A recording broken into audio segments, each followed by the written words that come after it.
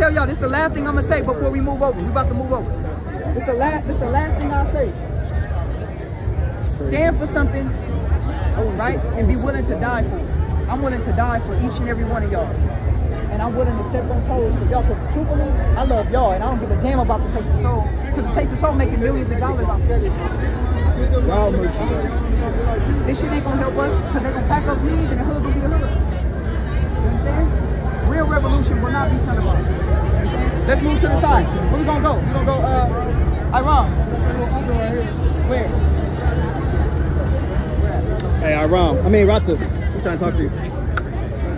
I was listening, bro. And now the cop trying to talk. Police officer. He trying to talk to you. No, y'all doing y'all job. So you know,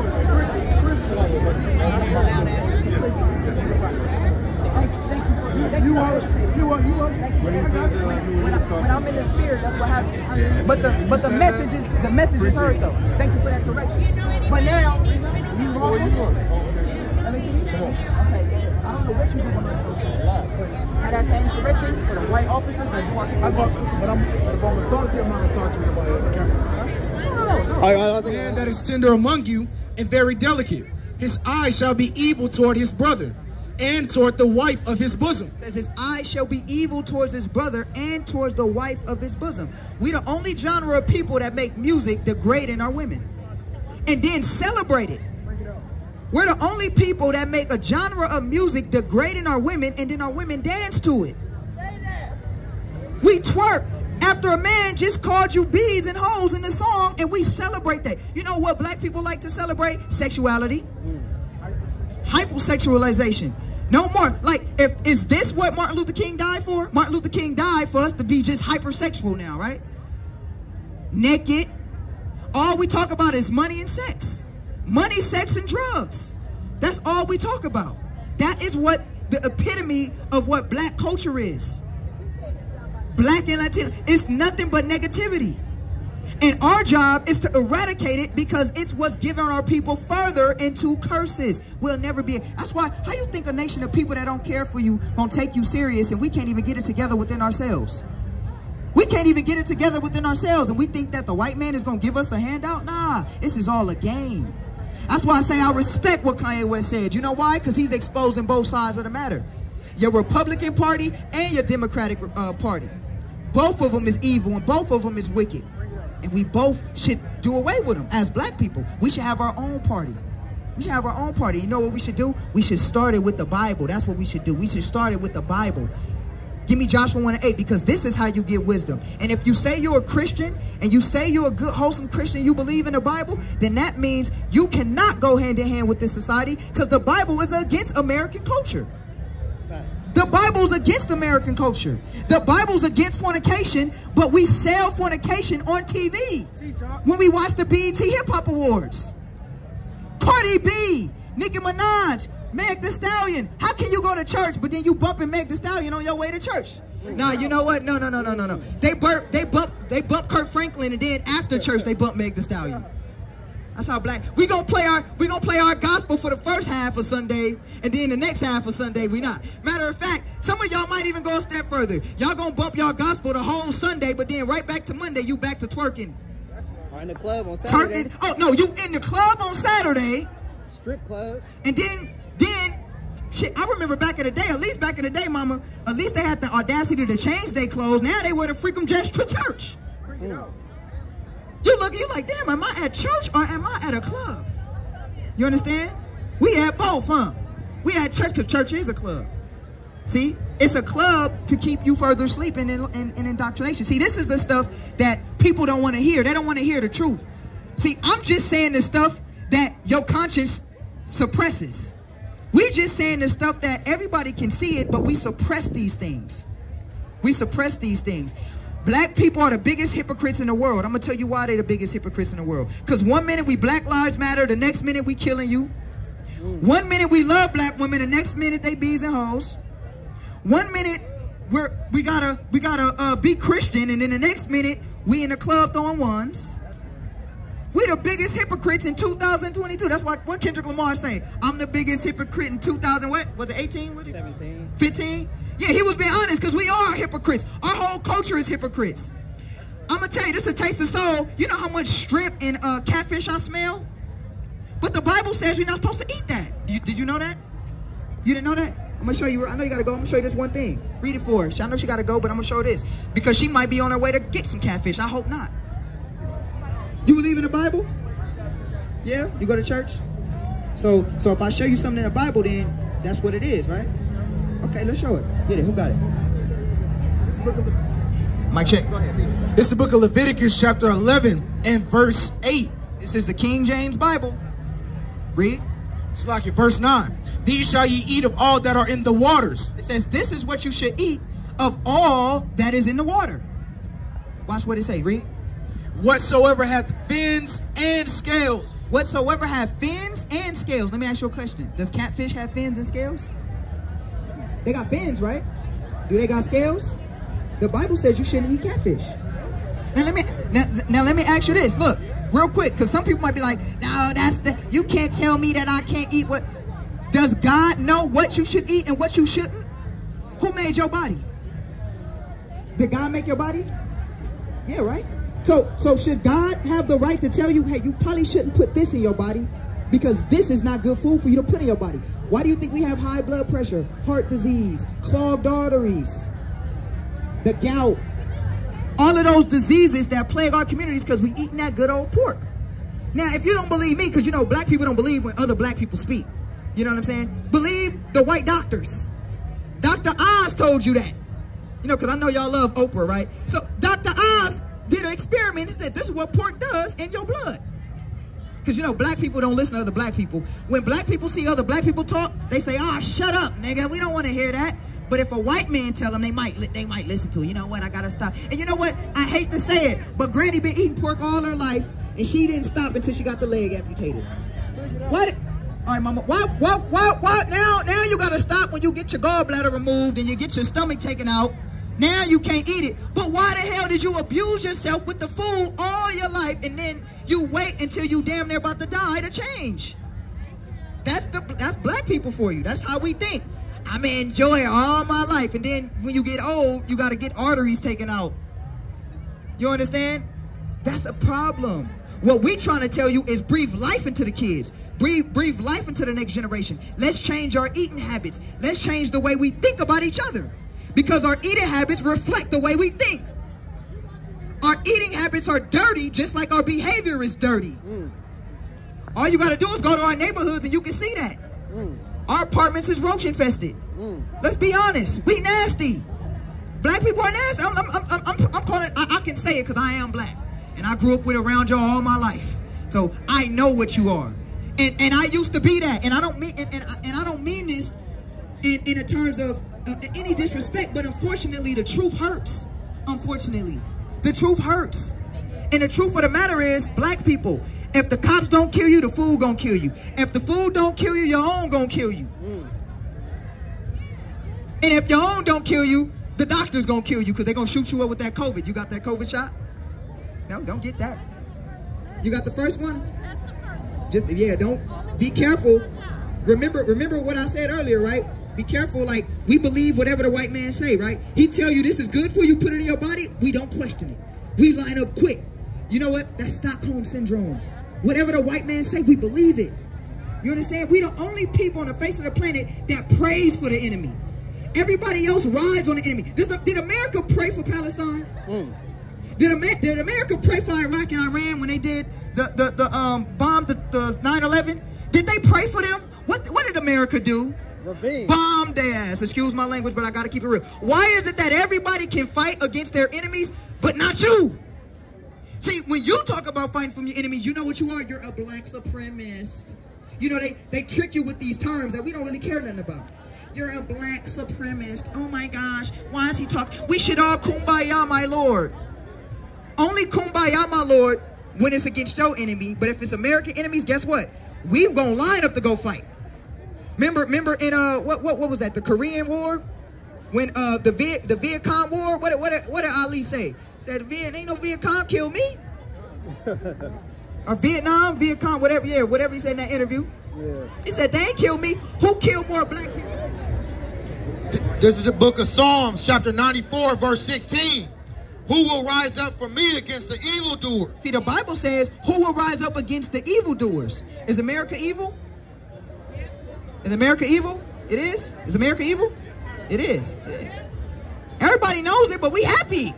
You know why? You know why we're happy to be in America, even though America's evil? Because America tells you can do and be whatever you want.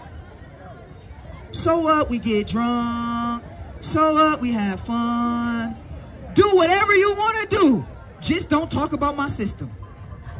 The moment you start talking about the system, now we got a problem. You understand? So black people will love the pleasure more than standing up for something and dying for something that's righteous. But the Bible says, who will do what, Reed?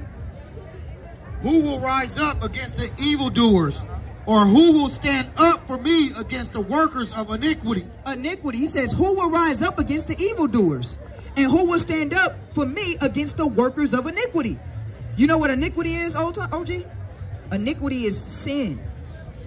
Iniquity is wickedness. So now, America, let's give an example. I said it earlier. I'm going to say it again. America loves fornication. You know, the cold thing about it is, they promote sex. Sex is everywhere.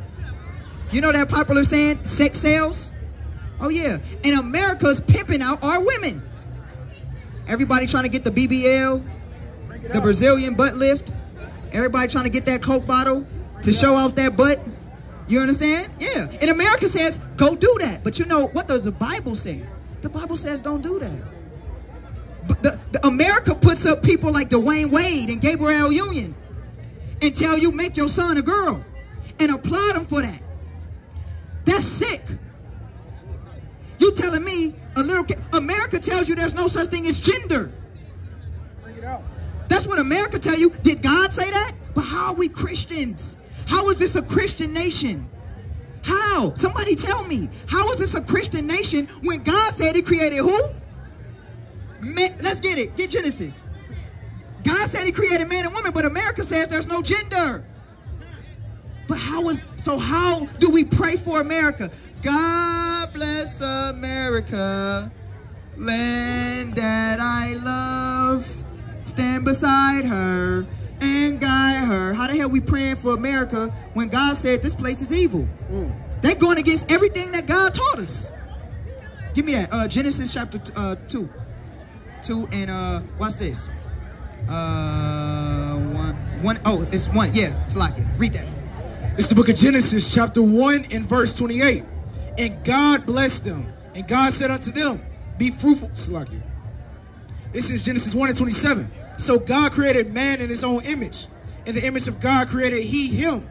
Male and female created he them. But there's no such thing as gender. But the Bible, so if I say everybody who's walking by who believes in the Bible, everybody gonna raise their hand. But America says there's no such thing as gender. So you know what that means? Don't call a little boy a boy. Call him an it first until he identifies with what he want to be or it want to be. You can't even call it a he. You call a woman, you say, how you doing, sis? That's offensive. To call a woman a sis or sister, that's offensive now. How do you know I want to be identified by those terms? I don't want to be identified by those social norms. But the Bible did. Now, if you don't believe in the Bible, then that's cool. But if you say you believe in the Bible, then you're a hypocrite. You're a hypocrite. Because the Bible clearly tells you that there's genders. You understand? What else does the Bible teach us? Let's really read the Bible. Because you know down there when they was giving up the Holy Ghost down there, because you know that's all Christian church is singing and dancing. You know where the Christian church get that singing and dancing spirit from? You know what they used to call it back in the day? Shucking and jiving. That's what we do. We shuck and jive. We shuck and jive. We only good if we're entertainment. We entertain everybody. That's the only thing black people's good for. Shucking and jiving. But do we ever just read the Bible? Give me Revelations 18. Let's really read the Bible. You believe in the Bible? You believe in the Bible? Yeah, you do. Do you like America? So what do you? Put me on the spot. I'm just listening. No. It's not nothing like that. It's not nothing like that. We're just talking. I just wanted to ask if you know what, and you don't even got to answer. I just wanted to ask you a question because we really just want to talk to people. You want to listen? Okay, just give me a thumbs up then. You can listen. When I ask you a question, just give me a thumbs up. So you said you like America, right? Thumbs up, thumbs down? No, I'm saying do you? Thumbs up, thumbs down? Thumbs up, thumbs down? Kinda? Okay. I'm going to show you why you shouldn't like nothing in it. You know why? Because somebody going to tell you, well, you get to walk around free. You get to talk on a microphone. You get to stand up. So let me ask you this. You know how you train a dog, right? You got to beat that dog into submission and then you give it a treat. All the oppression and all the... I'm going to tell you, let me just say this. Why I hate America in the beginning of what America started and the bloodshed that it was started off of. You know why America's so rich? America's rich off of free labor. 200 plus years of free labor. And did we get any of that? Watch this. The cotton industry. Black people shouldn't have to pay for nothing that got cotton in it. We shouldn't have to pay for nothing. So all the clothes you got on, black people should get free clothes. You know the hospital? We should be able to go to the hospital without having to pay. Because you know what they used to do? Experiment on our women. Experiment on our men. Yeah, this is a fact. Right? Watch this. Read what you got. It's the book of Revelation, chapter 18, verse 7. How much she hath glorified herself and lived deliciously, so much torment and sorrow give her. See that? America lived deliciously, but the Bible says he's going to give her torment for what she's done. You think God, look, God wouldn't be a just God if he just turned the cheek from that. So you get to tell me, I remember I used to be in the church, I used to be thinking like, dang, so we was slaves and we was killed for over 200 years and we just got to forget that? The Jewish community teach you better than that. You better not say nothing about Hitler. The Jewish community have a fit. Matter of fact, you can't say nothing. How much money does America give the Jewish community? Millions each year. The Jewish community get millions of dollars and they fight their wars. Meanwhile, they killing you in these streets. You understand?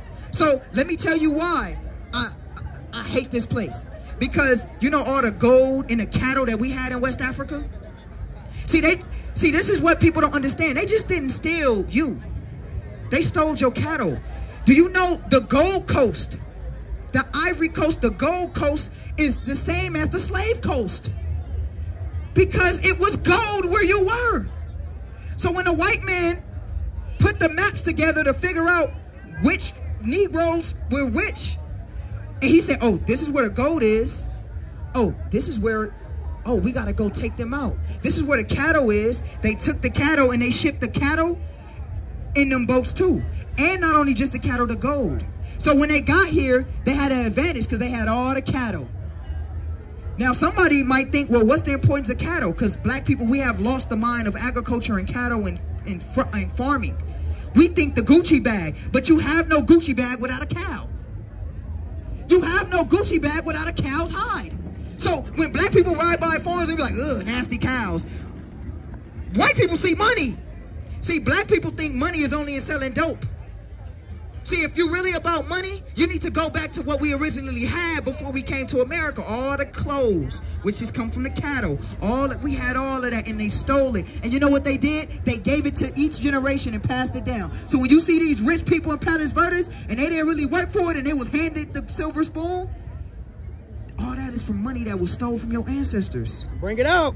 Do you not understand that? Insurance, everything was started off of slavery. Insurance. Do you know where insurance started from? Because they had insurance on slaves. So when my nigga run away, right? When my nigga run away, I got insurance on my nigga. No, this is real. I gotta call it like it is. Look this stuff up. I'm not lying to you. They literally stole everything. And the greatest thing that they stole, and I gotta say it, is they stole this book and made you believe this book was full of white people. That's the main thing they did. They made you think that this book was full of white people. They made you think that in the heart of Africa, sub-Saharan Africa, all throughout Africa, where the Garden of Eden is. Y'all know what a Garden of Eden is, right? It's what they call the cradle of civilization. That's the Garden of Eden. When you look at the rivers of where the Garden of Eden was, that's the cradle of civilization. That's what the Afrocentric people call it, the cradle of civilization. The Bible tells that too. The scripture says that Adam was formed out of the dirt. Do you know what color dirt is? Dirt is brown or different variations of black. The more healthier soil is, the darker the ground. So how healthy was that soil that Adam was formed out of? And how dark was it and rich was it?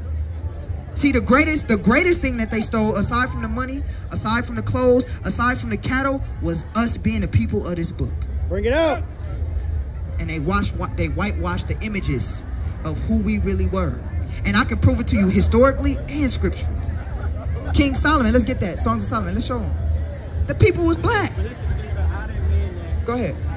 I wasn't trying to say I know. Like the country, I just meant people. Your people, you love your people. No, just different races. I just meant, when you say do you love America, I just meant people. I didn't really mean the country. Yeah. I'm not crazy. Yeah. I just meant, I'm gonna be honest. here, I don't hate, I don't hate nobody here. Let me ask you a question.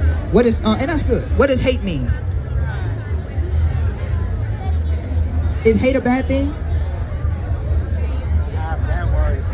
Hate just means you're opposed to something strongly. I thought it was real deeper than that. No, look up the definition of hate for the brother. Somebody get the definition of hate on their phone real quick. Let's look up, because this is the thing. This is how they trick black people. We got implications. This is how they trick black people. Let me ask you this. Does America hate Iraq?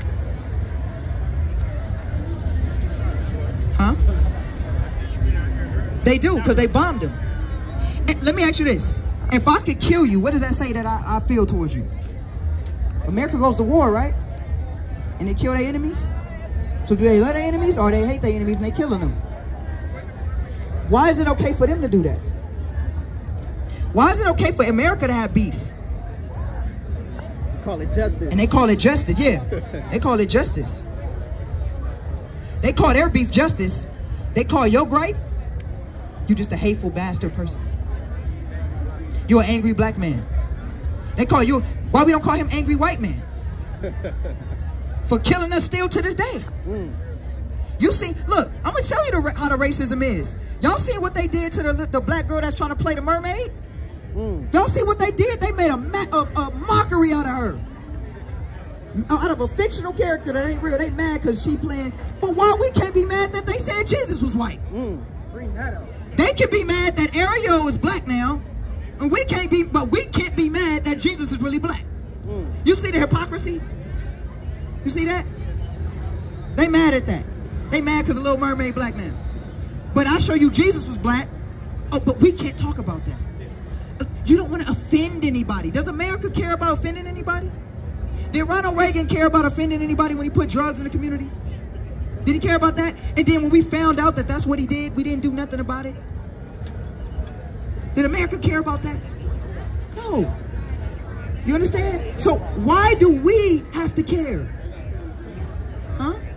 Yeah. Why do we have to care? No, we don't have freedom of speech. Freedom of speech is an illusion. Because when you look what they did to Kanye. They froze his bank account and calling him crazy. You don't got freedom of speech. You only got freedom of speech if you're saying something we like. Don't say nothing I don't like, or you'll lose your job. There's no such thing. This is an illusion of freedom. You're only free as long as you yes boss and keep your head down. You know what black men like to say? I just want to stay out of it, keep my head down. Let me watch my football games on Sunday. Turn it down. Let me watch. You see that? They telling us we gotta turn our speaker off. See that? We gonna still talk. They telling us we gotta turn our speaker off. See that? Censorship. Because we're saying something that is offending their white people they love. See, when we say something against a white man, turn it off. Don't say nothing about our dear beloved white man. You can't speak like that. They're scared of strong black men. That's an example of no freedom of speech. You understand? That's an example. Huh? Yeah, but if we was gospel singing, watch this. If I was playing gospel music, they wouldn't tell me to shut it off. It was people down there with a mic. They didn't tell them to stop. Look, if I play gospel music, you know what they gonna do? They gonna clap and they gonna dance for the gospel music that I'm playing. But when I talk about America's injustice, shut him up. And the cold thing about it is they use our own brothers to do it. Have you noticed the more black presence in law enforcement? But I don't trust black police officers either. I don't trust them either. Because Eric Dorner showed you that. Salute to Eric Dorner. He showed you can't even trust black police officers. Yep. Black police officers will kill you all in the name of that damn badge and hide what the white police officers is doing. So you think I care about African presence in the black forces? No, we don't care about that. You know, we care about truth. And see, we're not raising fearful men anymore. Nobody's afraid to speak the way we're going to speak because they train us to be scared. They train you to not say the obvious. Censorship. But you can't censor us. We gotta move to the side. Well, where? Where? To the side. So we gotta have a permit. Yeah, see, so now we're going to move to the sides. You know what I'm saying? And we still going to preach. But that's called censorship.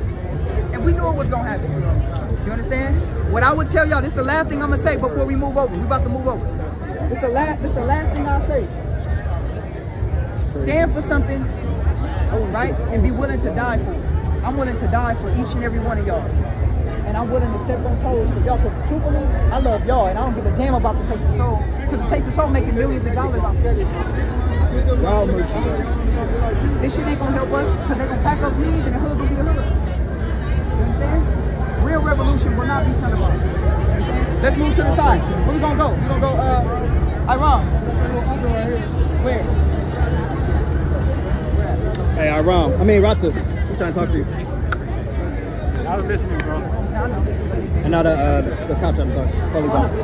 He trying to talk to you. What's up, man? No, y'all good. Y'all doing y'all job. So you know,